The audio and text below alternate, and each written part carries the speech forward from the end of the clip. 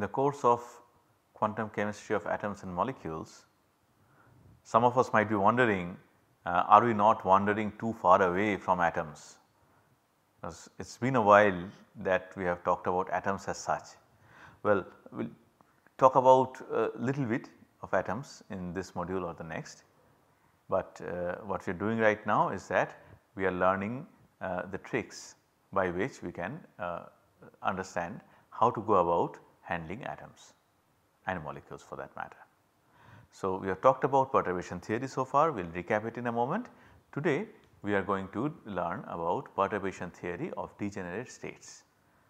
Of course, all of us know what degenerate states are. These are degenerate states, for example, states that have the same energy. Perturbation more often than not changes the energies of degenerate states with respect to each other. That is called lifting of degeneracy. So, you can think of such examples that you know, say Zeeman effect or Stark effect, application of a magnetic field or an electric field which changes the energies of orbitals that were earlier degenerate in such a way that they are no longer degenerate. So, this is one important reason why we must acquaint ourselves with perturbation theory of degenerate states. In fact, think of say metal ion complexes. Think of a free metal ion, all the d orbitals are degenerate. The moment you bring in this octahedral field or tetrahedral field or whatever field, the d orbitals split into 2 or more groups. So, lifting degeneracy is a very important thing that perturbations often do, but it is not necessary that degeneracies will always be lifted, as we will see in the 2 examples that we discuss in this context. In one, degeneracy will not be lifted at all, but the energies will be affected. In the other, some of the degeneracies will be lifted like what we have shown here. So, in this schematic we have taken 3 energy levels and we are saying that some kind of a perturbation affects the system in such a way that in the perturbed system 2 of the energy levels have lower energy and 1 energy level has higher energy, of course barycenter is same. Before we go there, let us remind ourselves briefly about what the salient points that we have learned in our discussion of perturbation theory of non-degenerate states. So, first of all we have learned that you have to write the Hamiltonian as the unperturbed Hamiltonian plus a perturbation term. We have written it in some other form earlier. Now, the form that we are dealing with, sorry about that. The form that we are dealing with now is this Hamiltonian of the perturbed system is unperturbed Hamiltonian plus lambda into V, where V is the perturbation potential and lambda is a parameter that we can regulate to increase or decrease the amount of perturbation that is there.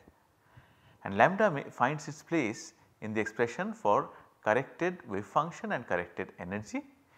Here we have lambda k is equal to lambda k 0th plus sum over j equal to 0 to infinity lambda to the power j multiplied by psi k jth.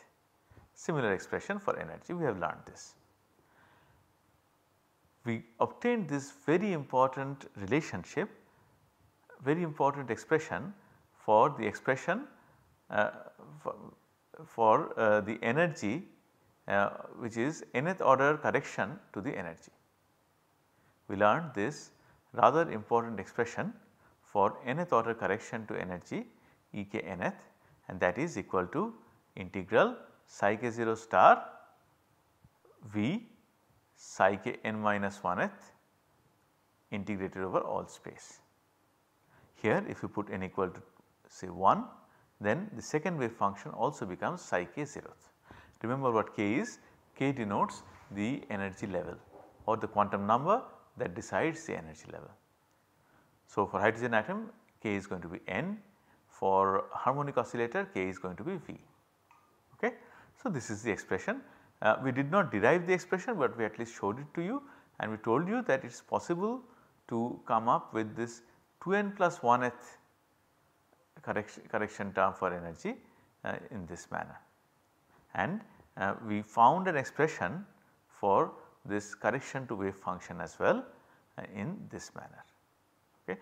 Vik is this interaction integral we can say of involving ith and kth terms. Okay. Now when we go over to the degenerate states, then we encounter an interesting situation. Here for the kth level, that is for the level associated with energy say Ek 0th, we do not have one wave function.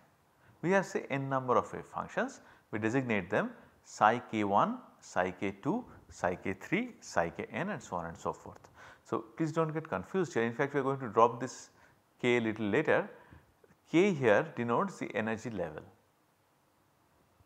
The second number denotes the index of the wave function, right. So you can think like this, think of hydrogen atom. In case of hydrogen atom, let us say we are talking about n equal to 2. In n equal to 2 you have several L levels, do not you. So I can have n equal to 2, and that means that the energy level we are talking about is E2 0th, and we have associated with n equal to, well I will make it simple, sorry, n equal to 1 let us say.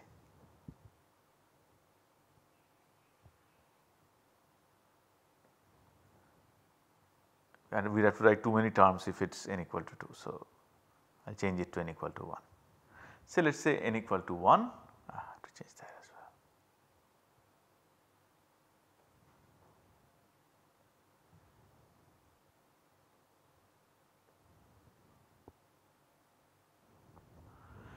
So, for that we know that L is equal to -1, 0, +1, right. So, how many energy states do I have, how many wave functions do I have, how many wave functions do I have, that is better, corresponding to this energy E1 0th. I have 3. So, I am calling them after this fashion psi 1 1, psi 1 0, psi 1 minus 1. If I write like this, that means I am writing in terms of NL. So, this is the psi NL form, or I could do something like this. I could simply not write L, but just write a sequence.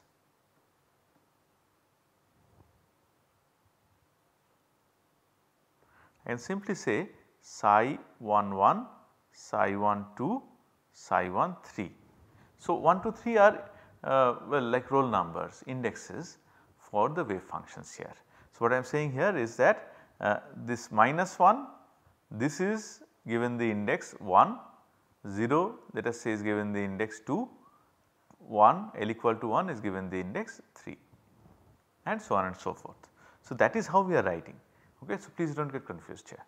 So, all these n number of wave functions that I have written here actually have the same energy Ek 0th.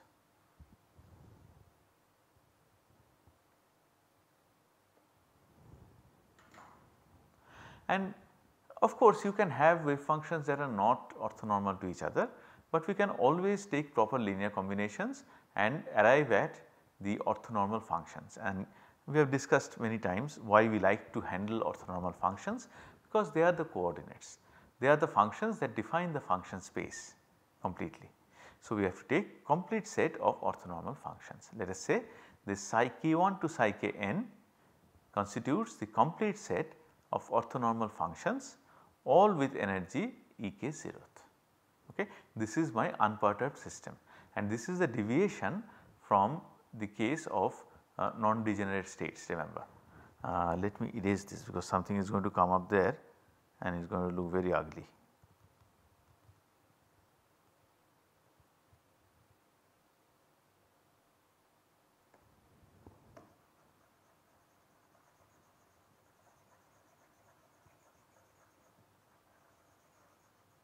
Yeah.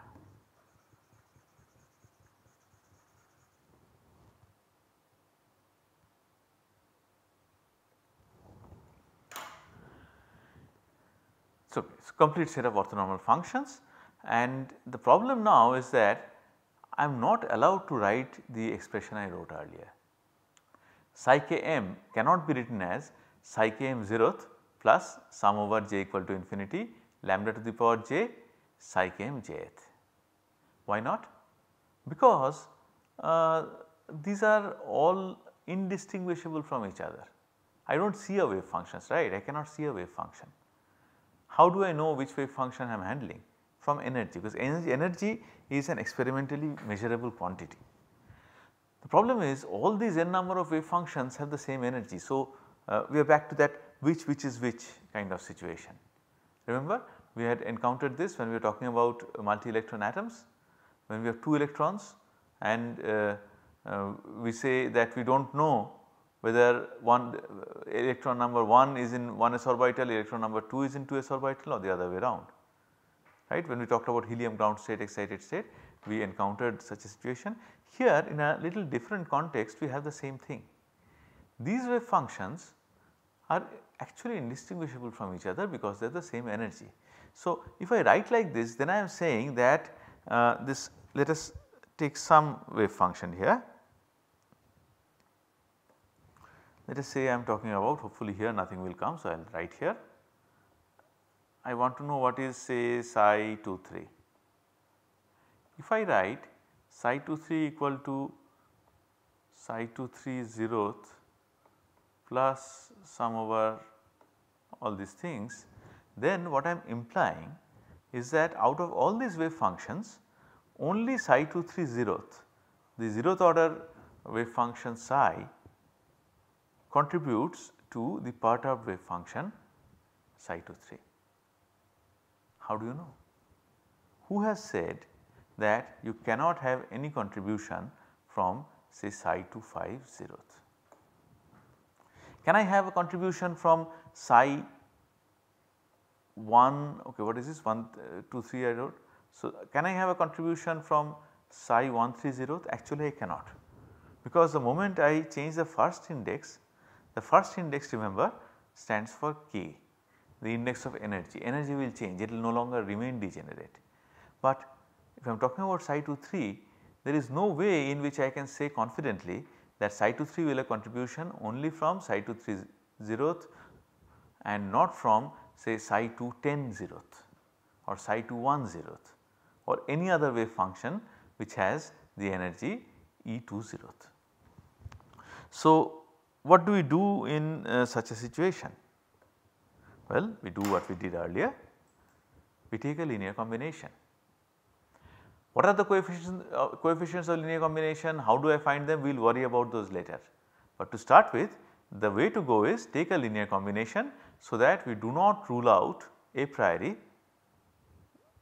the possibility that other indexes, wave functions, unperturbed wave functions with other indexes also contribute to this perturbed wave function. Okay. So, we take a linear combination like this, psi k m 0th is equal to sum over j equal to 1 to n psi k j 0th c j m. C j m is the coefficient. Okay. So, what kind of coefficient?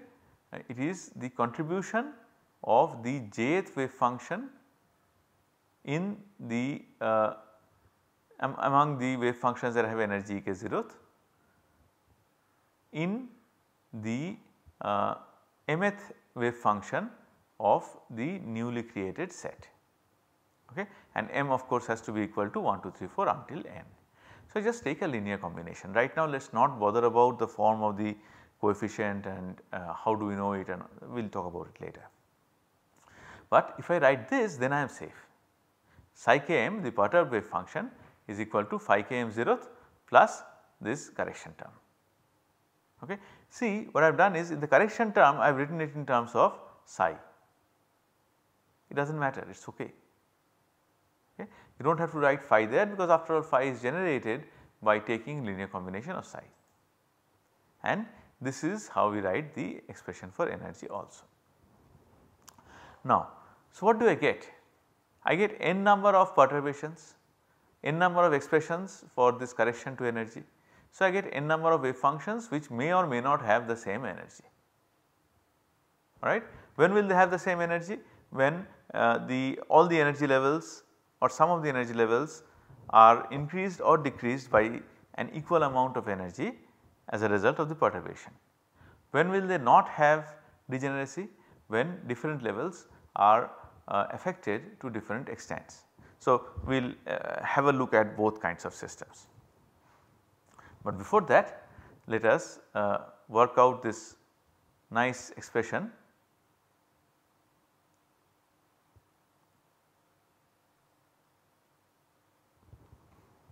Okay. This is what we have. Now, what I will do is we will write the first order perturbation equation for degenerate states. You know how to write first order perturbation equations, we have done it earlier. So, I am skipping a few steps, but I hope it will not be a problem for anyone. So, this is what it is, h 0th minus E k 0th operating on phi k m 0th equal to E k first order multiplied by phi k m 0th minus V operating on phi k m 0th. Remember, I have jumped steps. So, I strongly recommend that you please work this out yourself, because otherwise when I say things in the flow of the lecture you feel as if you have understood everything. But then if you sit down with a pen and paper and try to work it out yourself, then if you do not have a question about how I have done things, that means you have not perhaps understood everything. You should be surprised, you should be puzzled, you should get confused, you should have questions, then only you will understand this. So, please work this out yourself, even though I have skipped it, you should not, and you should work it out after the fashion that we use for the non-degenerate case. Alright, so this is the first order perturbation equation. Let us see what we get from here. So, as usual, like what we did earlier, we are going to left multiply by psi k 1 zeroth, well, complex conjugate of that, and integrate over all function space. What do I get? I write psi k 0th, well, complex conjugate of that on the left hand side, integrate, that will be the left hand side. Right hand side, when I integrate, I get 2 terms. In one, this E k first is going to come out because it is a constant. Second one will involve a triple product, second integral of phi k 1 zeroth V and phi k m zeroth. So, this is what we get, okay, not very difficult to understand. Now what? What do we do now? Well, first of all, you might remember that this h 0th minus E k 0th is the annihilation operator not for the phi 0th terms, but for the psi 0th terms, right. And I can easily get psi 0th and phi 0th to interchange using a tool that is by now familiar to us, the turnover rule. Okay. So, when h 0th minus E k 0th operates on psi k 1 zeroth, I get 0. Then we do not even have to bother about the other wave function. So, left hand side is taken care of, that is equal to 0. What am I trying to do? I am trying to find an expression for the first order correction to energy. Great. Now, the next step obviously is to take this expression of the phi's, phi 0th, and plug it into these integrals. Okay. Plug in these linear combinations into these integrals, and this is what you get. Well, actually what I should also do is this.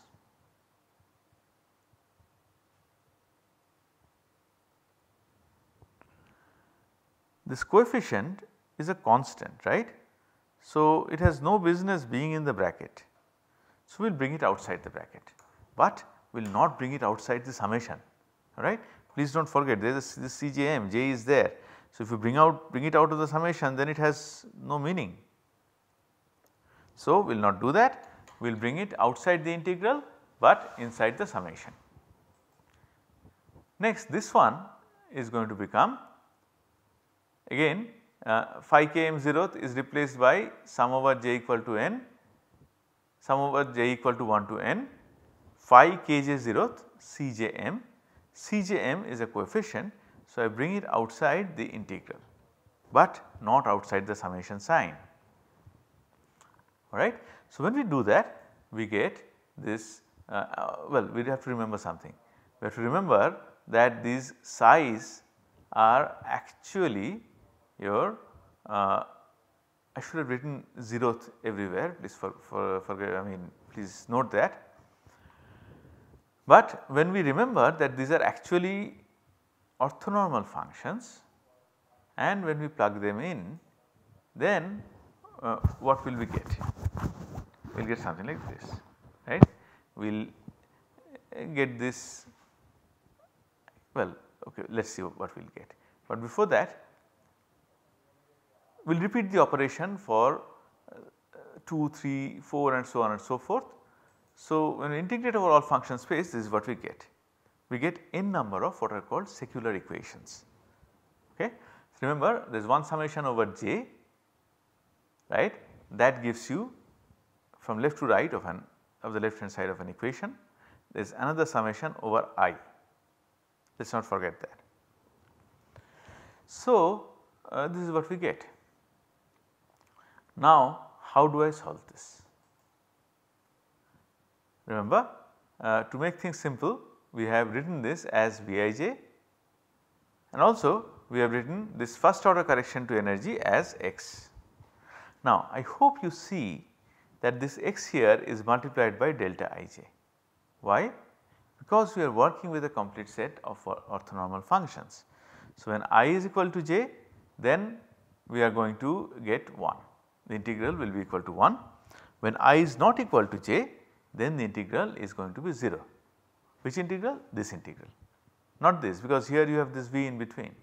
This one is going to be either plus 1 or minus 1, that is written as delta Ij. Okay. So, now this is what we have got so far, x equal to first order correction of energy and we want to find a better expression for that. Great. So, as we said, we have created this n energy levels, some of which may or may not be degenerate. Now, we write this n secular equations in the form of a matrix. Whenever we have a system of secular equations, we always write it in the matrix form, and when we do that, this is what you get. We get V matrix multiplied by C matrix is equal to C matrix multiplied by X matrix. What is V? V is the matrix whose matrix elements are the perturbation terms Vij. So, see how beautifully this problem gets formulated, it becomes a matrix equation. So, Vij essentially I and j denote the position of Vij in the matrix V, capital V. So, this perturbation takes up these ij positions in the matrix. C's are called the eigenvectors. If you want to know more about eigenvectors, please go through our lectures on group theory in chemistry. So, eigenvectors are essentially coefficients. So, the coefficients are the components and capital X turns out gives us the values of the first order correction to the kth level energy, right, and this is also diagonalized. So, beautiful form can be solved by many different techniques, no worries really. Now, the field is set for discussion of 2 examples that we are going to do next day.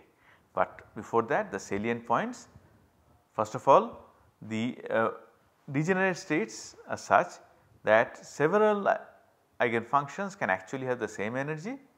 So, you cannot express a perturbed wave function as an unperturbed wave function just like that plus the correction term.